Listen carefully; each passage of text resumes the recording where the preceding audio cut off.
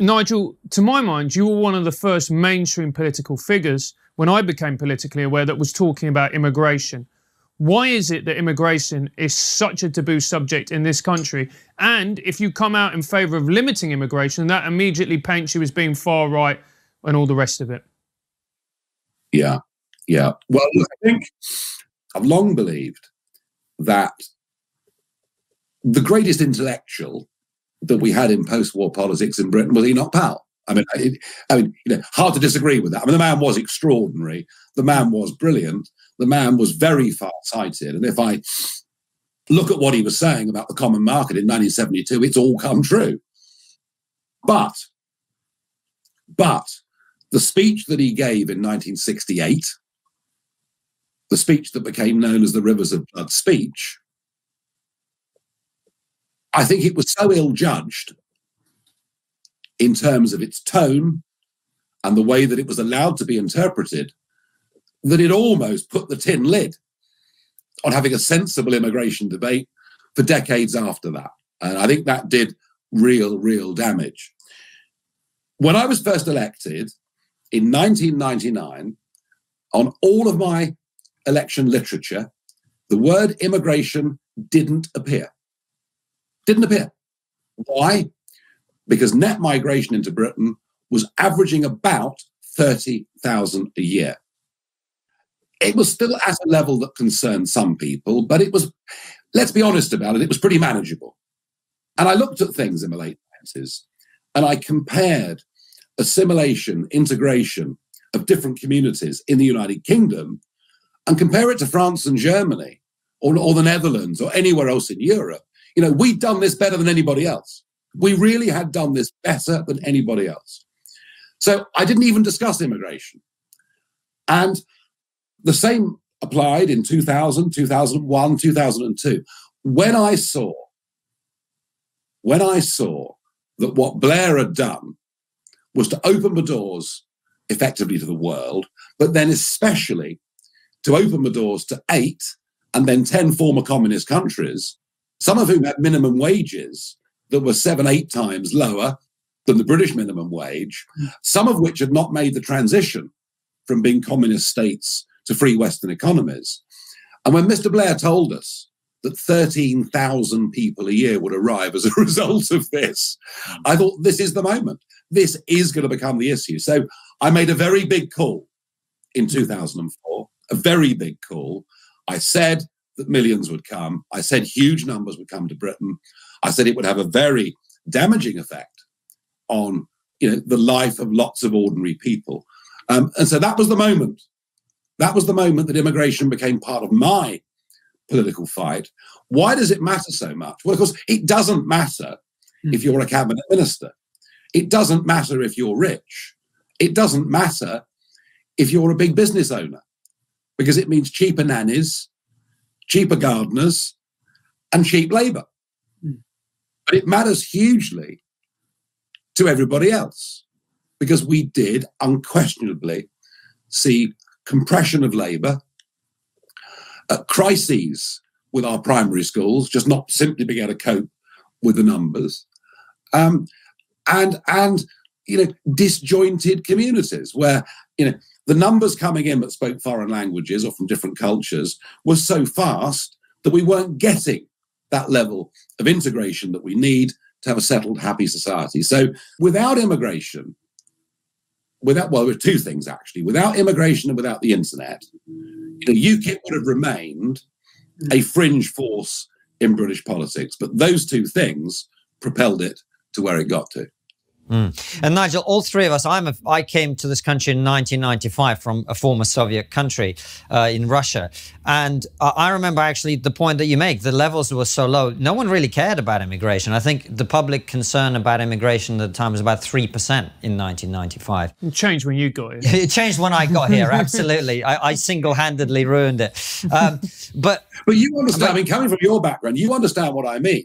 I mean, countries like Bulgaria and Romania, which are so much in the grip of organised crime, the sensible thing to do would have been to be cautious, but we weren't. And of course, I was called all sorts of things for daring to say this. But that was how ordinary folk felt. And you know yourself, having come here in 1995, that you would not find a country in the European time zone more welcoming and more open than this. In the world, Nigel, in the world. I make this point to people all the time. All the time. Britain is one of the most tolerant, welcoming places in the entire history of the human race. And that really was what shifted my thoughts on a lot of this stuff, because I saw after the referendum, in which I was a very strong Remain supporter at the time, suddenly the explanation for why Brexit happened was that everybody in this country was racist. And that's when I went, no, that isn't true. That's not my experience as a dark-skinned immigrant in this country. Yeah, that was disgusting. I mean, let's be honest about it. Talking to you guys, you're Remainers, but you're Democrats, so you accept the result. That's great, of course. That's how it should be.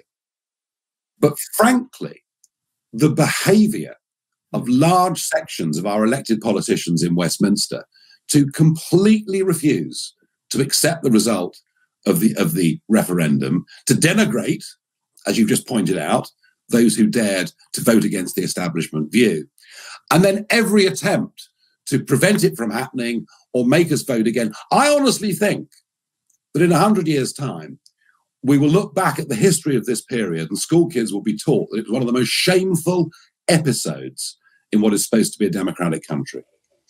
So did you get what you wanted, Nigel? Because we've got Brexit.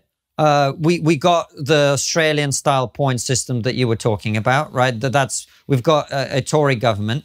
But the numbers of people coming into the country are the same as they ever were.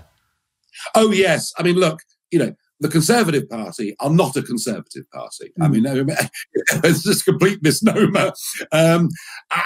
And Boris Johnson and the sort of posh boys around him, they don't regard immigration as an issue. They used it briefly in the referendum, very briefly in the referendum, because it suited their purposes to do so. And you're right, net migration is still running at very, very high levels. And we also face a very big dilemma as to what to do about Hong Kong. And I say big dilemma because, I am very concerned about the influence the Chinese Communist Party is having upon the free world, upon its own world too. And yet, what would it mean if 300,000 or 3 million people came and settled in the United Kingdom from Hong Kong? So I think that is the time when the immigration debate will be back on. For the moment, the Conservatives are able to get away with something, which is the public perception is that because of Brexit, we've dealt with the issue. The truth is we haven't. The truth is we haven't. And look, you asked me that question. I mean, the truth is that you never, ever get everything you want in victory. Sometimes losing's easier. It's a bit like trading the markets. You've got a position on the markets. It's going wrong. You can't sleep for a week. You get rid of the position. You take your loss. You feel almost a sense of relief that it's over. When you've got a winning trade, you always say, oh, I should have done it in a bigger size. I should have got out a bit earlier. Victory's never perfect. But look, when I see what's happened with our withdrawal from the European Medicines Agency and the fact that we've been able to act in the interests of our own people with the vaccine rollout compared to the absolute shambles in Brussels, that I think will be the lasting testament as to why being in control of national decisions and having those decisions made by people directly accountable to us is a better way of doing things. So look, I'm not happy about the fishing deal. I'm very unhappy about Northern Ireland being cast out. There are some ridiculous things going on, with goods at our borders. But overall, we're in a good place. And, it's interesting, isn't it? Just a few days ago, we've learned that the 25% tariff on Scotch whisky, something that really hurts. Scotland's got enough economic problems without that industry, with nearly 50,000 people working in and around Scotch whisky, that because we've left the European Union, we've been able to negotiate that tariff being suspended. So I think there are lots of arguments and lots of reasons that will say to us, as the years go by, that Brexit was the right thing to do. And I think those debates and those questions will now be asked in European capitals as well.